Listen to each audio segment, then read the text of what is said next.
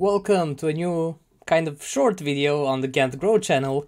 Today I just want to tell you all about ChatGPT and Google. So there's like this ongoing debate that Google is going to start destroying everything related to AI content, and that you shouldn't write AI content because Google is going to ban it, it's going to penalize it, and everything is going to go wrong because you've been using AI content. And I come to put all those rumors to rest. They are completely untrue, and everything that you've heard is just basically irrelevant. Everything that you've heard until now, because first of all, Google can't detect the AI-generated content. Some of the prompts that we create, for example, at the Squirrly company are so advanced and they produce such amazing output that you would never believe it was not written by a human being. And at the Squirrly company, we used to hire lots of people as beginner copywriters, content writers, content creators, whatever you want to call them. And while they were beginners, let's say in their first year working with us, they produced much lower quality outputs than ChatGPT can do by default. So basically, it's completely impossible to actually detect it. Now, I know that some of you will say that, I've written this and Google can detect it, but then you're going to have OpenAI and they're going to be around and they're going to say, hey, I want to watermark this, and then Google will know that it's watermarked, so it's made with OpenAI, it's made with ChatGPT, and the content is going to get penalized. It also doesn't matter because Google has updated its policies. So basically, I think this was in December last year, and they've changed their policies to allow content generated by ChatGPT, for example.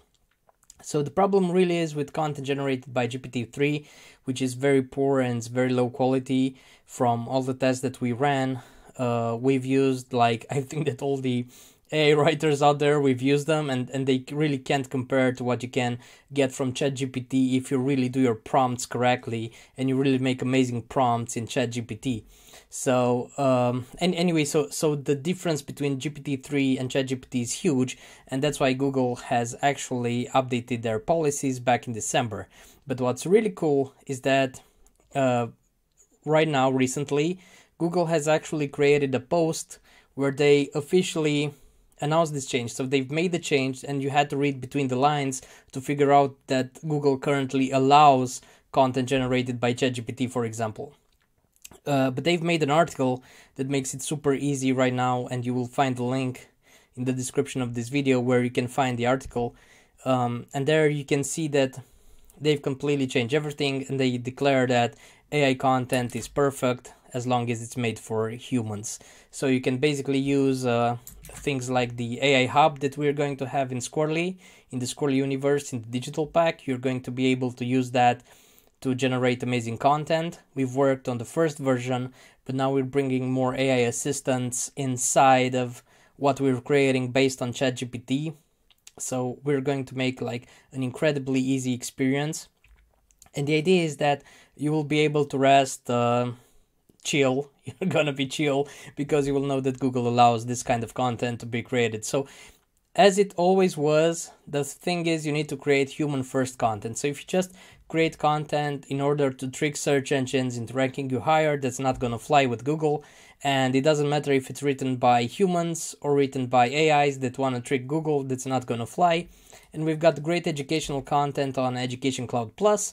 Plus, Irina, our chief of marketing, she's going to prepare something special for our email subscribers, and you're going to learn all about creating human-first content, but you can also go to Education Cloud Plus and learn more about it. And also in the focus pages by Squirrly, included in your Squirrly SEO plugin, we help you identify if your content is indeed human-first. So, a lot of the things that we have inside focus pages, if you get them to green, they will actually help you realize that your content is now high quality content, because Google measures high quality content by a different series of metrics. So it's not about the human arrogance, like I'm going to be very arrogant, I've created the best piece of content in the universe. This is completely high quality because it's written by me. No, that's not how it works. So Google, they actually use lots of cool things like engagement metrics, trying to figure out how much time people spent on your page, if they visited other pages, if your page was encouraging for people to find out more, and they don't want people to go back onto the search engine. They want people to actually find use and find value in what they find on your page. And that's why we have so many things inside the focus pages by Squirrly, because all of those help you identify the fact that indeed your content was very, very helpful and very high quality based on real details, not on what some arrogant writer would actually say that, oh, this is the best content. So Google knows what's the best content, and it doesn't care if it's made by an AI or if it's made by yourself. So this is great news to all of you who've been experimenting with AI content. And what can I tell you? See you on the next video.